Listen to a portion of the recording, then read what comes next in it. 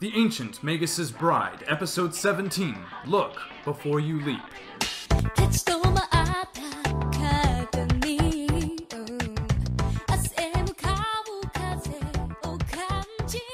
What is going on, party people? It is I, Fuminsho, back at it once again with another review for The Ancient Magus Bride. Today we're talking about Episode 17, and I really enjoyed this episode. It had a really slow build-up, but once when things were getting started, once when things were happening, I was very much enjoying it. I like Ashanai. I like him as a character. I feel like that there's more to him that's possibly in the manga, or you know, hasn't even been written yet and is going to be explored later.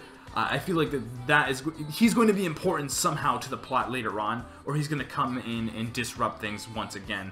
And I like him. I like his voice. The voice actor they chose for him was a good choice, and I like just how he's kind of mischievous. Like, he's just this mysterious, mischievous guy, and that's really cool.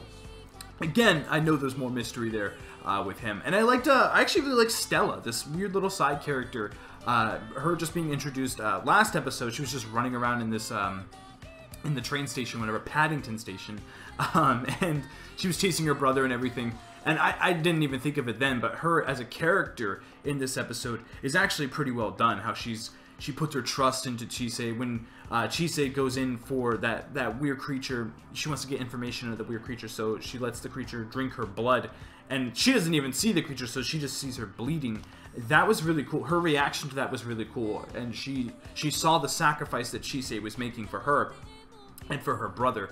That I really like. One thing I don't like about this episode, excuse me, one thing I don't like is how Elias seems to be taking like a step back, and not in like a way like, not him like, oh, I'll let Chisei handle this. Like, it's like his character just isn't written in some of these scenes.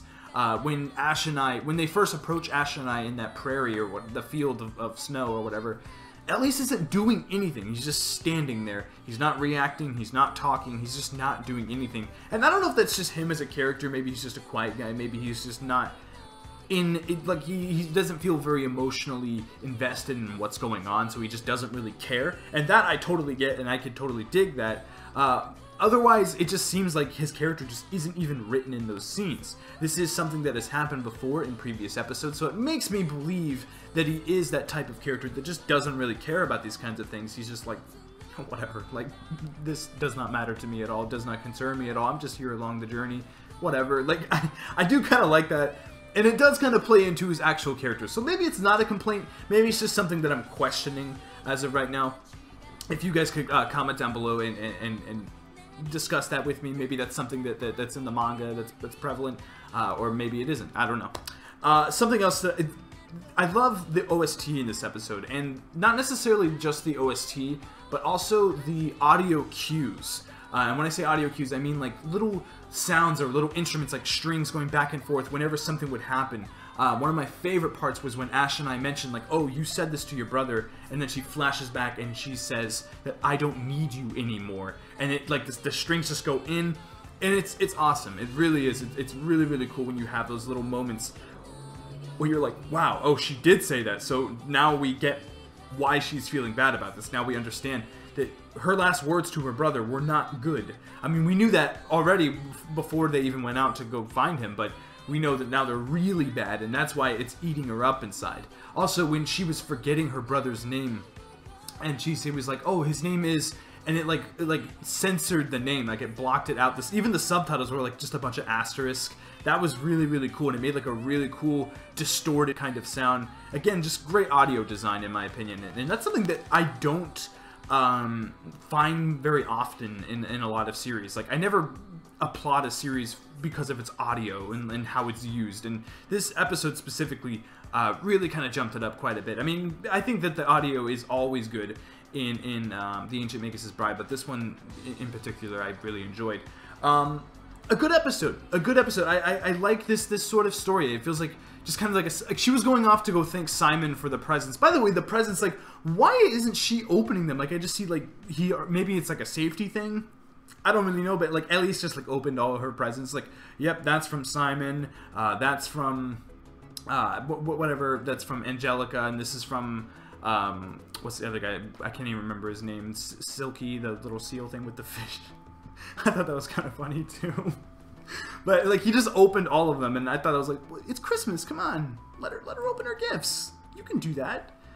Anyway, she was going off to thank Simon, and they just kind of went off like they saw this girl. She didn't remember her brother, or she was looking for her brother, and she said, like remembered, oh, I saw her at the station. Something's going on here, and he was like, just go. Yeah, go ahead. Let's see what's going on. I like that. It's like, let's just go on a side quest. It's all good.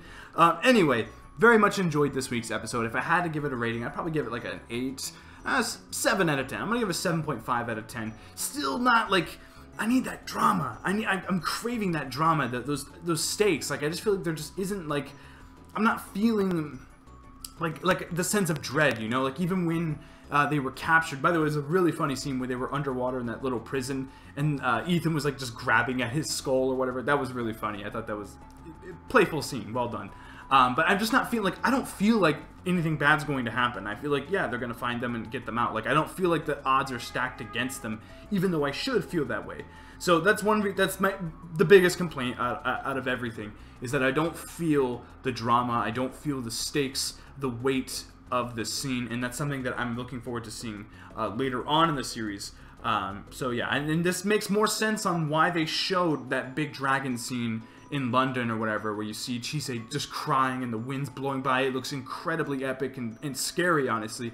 I think this is why they showed that, because that's a while from now. We have to wait for that, and the rest of these episodes are going to be rather slow, and they're going to be not necessarily that drama filled. So I understand now that they're trying to, it's like a carrot on the stick thing. It's exactly what I feared, and it doesn't detract from the quality of these episodes, but it detracts from the quality of the entire series when it comes to its pacing and how it's just working out. And again, I know like these episodes aren't bad, but when I look back on the series, like, oh yeah, like episode 1 through 12 was pretty good, but then it just really slowed down and just kind of dived.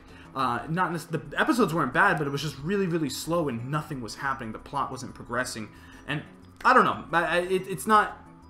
It's tough to say. Like I'm enjoying the episodes, but I'm not enjoying. I want more. I want more out of the series. I think that's the best way I can put it. Anyway, I think I'm done rambling on here. I think I've talked a little too much already. Comment down below and give me your thoughts on this week's episode of the Ancient Magus, or Mahotsukai no Yome. Sorry, I need to start saying that. Mahotsukai no Yome. What did you think of Ash and I here? What do you think of Ethan and her sister? What was that was cool. Give me your thoughts on that. And also Chise turning into a bear, a freaking bear. That was really, really cool. Something I forgot to mention. The animation that was pretty cool. And when she transformed, reverted back to her original self, I thought that was really interesting looking. It's probably going to be making the thumbnail. So yeah, comment down below and give me your thoughts. As always, thank you very much for watching this video. If you got all the way to the end, I very much appreciate it. It means a lot. And as always, I'll see you guys later. Bye-bye.